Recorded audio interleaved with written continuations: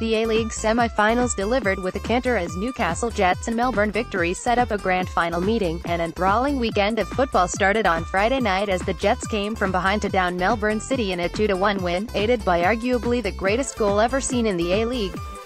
Riley McGree netted a scorpion kick, effectively flicking the ball over the top of a helpless Dean Bouzanis and into the top corner, sparking delirium at McDonald Jones Stadium. The goal quickly went viral, even reaching FIFA HQ. Australia's Scorpion firepick.twitter.com/Zickmergs, FIFA.com, at FIFAcom, April 27, 2018. The following day, it looked as though it would be business as usual for Sydney FC against Victory, taking the lead thanks to a Stefan Nigro own goal. However, Costa Barbaras and James Troisi both scored for a 2-1 lead, and it looked for all money like Kevin Muscat's team would win in regulation time. But a last-gasp Terry Antonis own goal, unfortunate as it was, sent the game into extra time.